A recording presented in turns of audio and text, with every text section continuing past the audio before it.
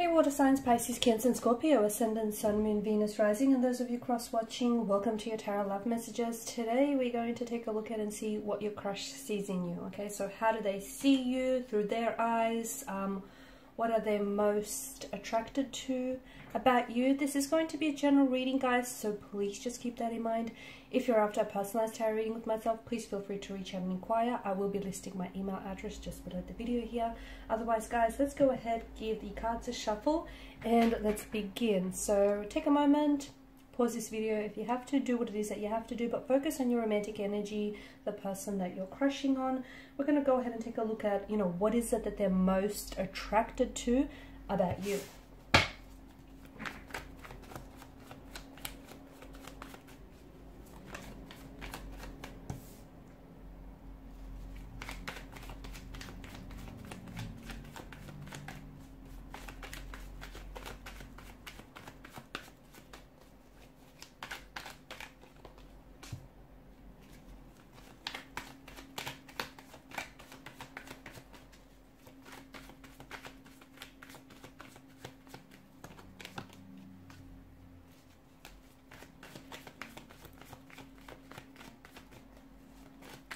Top row, all major karma cards. Wow, I think this is more than just a crush.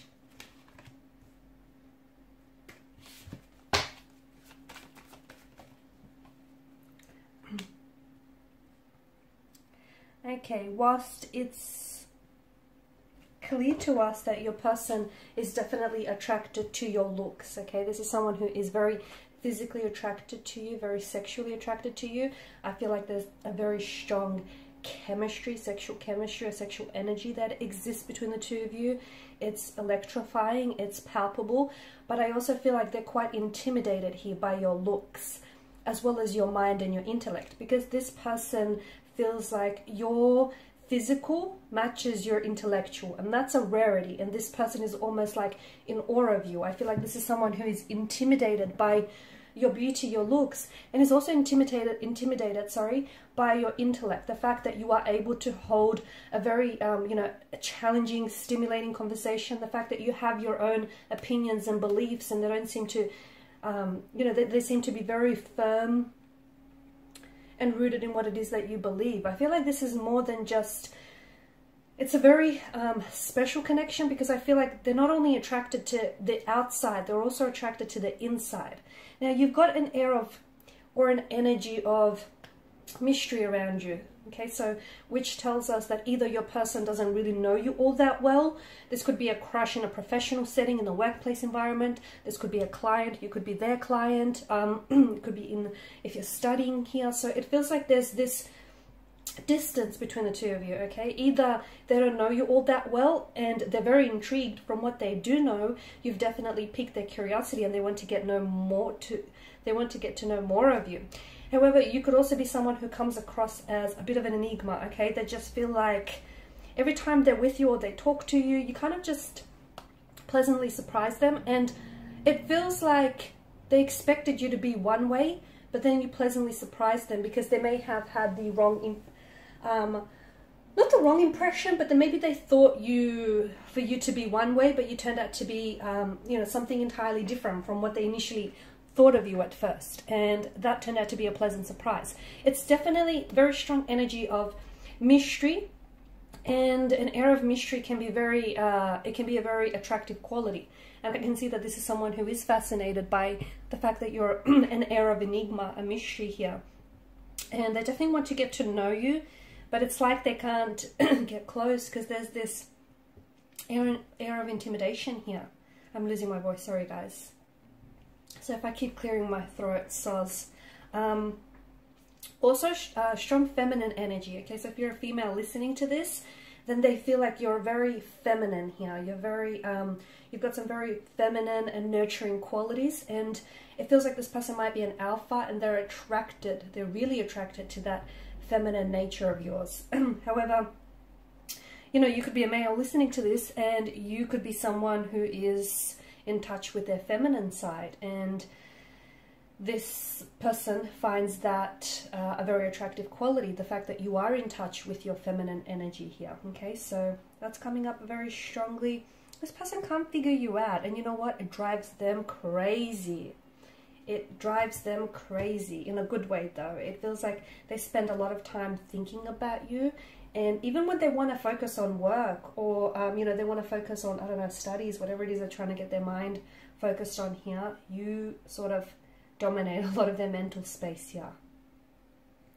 You come across as very intellectual, very intelligent. This person feels like you're wise beyond your years. And that may be because you have been through a lot. Maybe you're a bit of an old soul, because they feel like you're someone who is, you've got some old school set of values or traditions about you. They actually like that, because I feel like they're on the same page with you here. You're also someone that they can hold a conversation with, and they find that very rare these days. And the fact that they have that with you, like, even if they don't necessarily agree with everything you say, or you don't agree with anything they say, they love that you can stand to reason. They love the fact that you can, you know, present and defend your views. They love that about you. They do see you as someone who is very smart, very intellectual, quite intelligent. And again, they perceive that as a bit of a threat, guys. They do, because it's intimidating to them. It's, you know, not only are you good looking, but you're also, as I've mentioned earlier, you know, your physical matches your intellect here. So someone who I feel like they hold you in high regard. Maybe this person feels like you're out of their league. So if they haven't approached you yet, it could have something to do with that. Maybe this person is scared you're going to reject them. They're going to be met with rejection. Maybe they don't think that they're your cup of tea, you know, that they could be someone that you would normally go for. It's like this, there's this sort of line in the sand around you, if you will, and this person just doesn't know quite how to approach this, or quite how to, you know, what angle to take here. They feel sometimes you're in your own kind of world, though. Okay, they feel like sometimes, and that could be because you're very unique. You're coming across as someone who's very unique, who's an individual, but they see that they haven't met anyone like you before, and they see that you're a little different, and different's good. You know, the universe loves originality. It sure does. And they love that about you. They're so intrigued, and you're so otherworldly, or at least that's how they see you, but in a good way. Don't take, you know, offense to that, because to them it's like, wow, where'd you come from? You know, you're not like the others, and you don't think like them. You know, you just live by your own rules, and you play by your own rules. They also admire that. They can see that you have a very sweet, sensitive nature to you, a very caring, gentle side. They can see you're quite in touch with your emotions. They also love, there's something you're very passionate about here.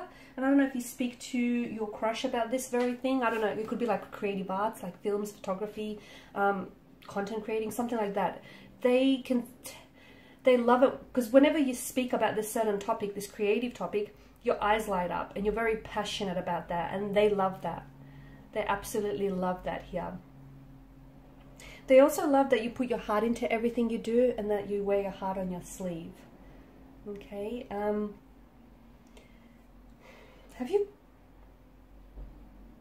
Have some of you cried in front of your crush here? Or have they seen you crying? I know this is a little bit strange, but there was a moment that some of you had here when, I don't know, you were crying in front of them, or you got a little bit emotional.